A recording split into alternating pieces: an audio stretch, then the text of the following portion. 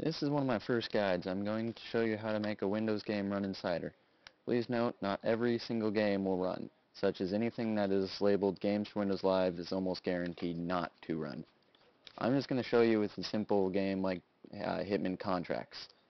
Basically, first thing you need to do is you need to download the Cider package, or if you have a game like Sims 3, which just came out the other day, or something like that, Game Tap, which is now discontinued, or Battlefield 2142, those all have Cider built into them. You just need to edit the files basically the same way. So we start off by unarchiving the cider.app zip. Then what we need to do is show package contents.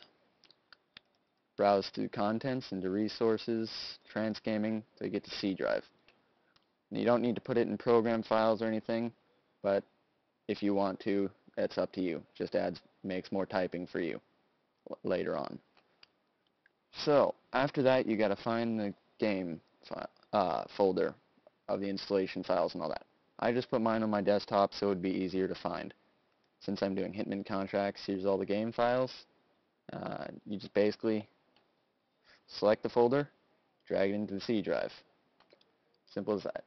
Then you want to go back out and double click info.plist,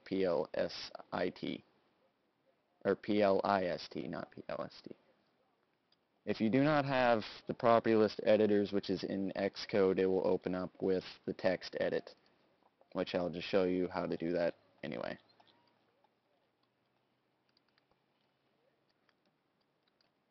So basically, you want to scroll down until you see, like, down here we'll have like C, Oblivion, that's what this one came default as, and you want to change that to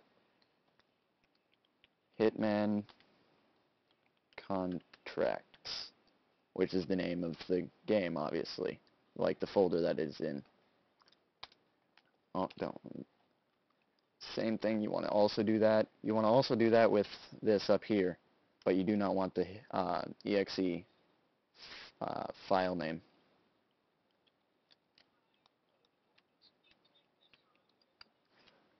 So, and then you for the exe, you have to have the name of the exe, which is hitmancontracts.exe, no spaces or anything.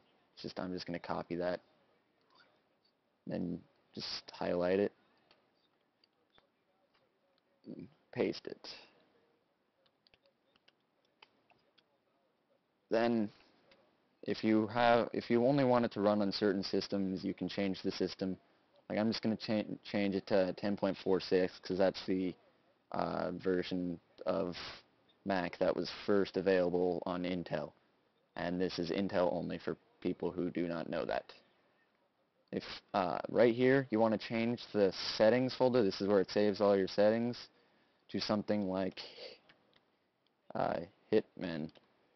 Otherwise, it will save into a Cider X3 folder or whatever your game folder is and overwrite like other stuff. So if you have multiple games running off of this, like for instance I have Medal of Honor Allied Assault, and if that was named the same thing, it would conflict with the saves and configuration files, giving it possible errors, which you do not want.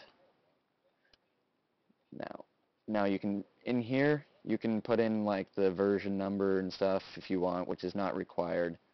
That's up to you completely. I really don't care. And then you want to save that.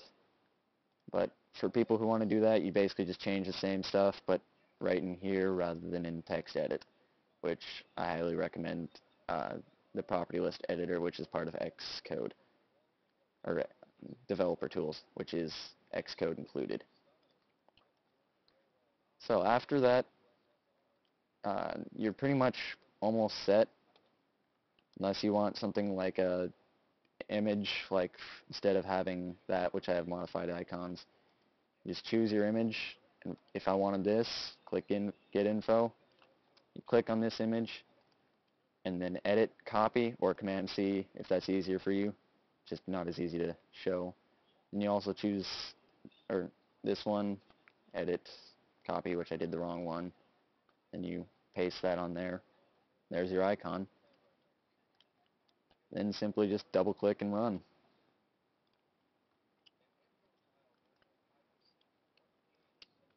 And there's the game. It runs fairly well. And just a note, most of the games do not run on the Intel GMA 950, which is the earlier model MacBooks. I'm running on one of the newer unibody MacBooks, uh, so I don't have much problem running most Cider things. Some things give you some errors and that require you to use the registry. Like for instance, Battlefield 2, if you want to play online, you have to have the registry files. That is actually quite a bit more complicated, adding in uh, a whole bunch of files from Windows. I'll make a video later about how to get that working normally and how to do that and set it up and all that. And that's about all. If there's any questions, just comment. I'll put link for the Cider download on the side, and then anything else that is needed. That is all.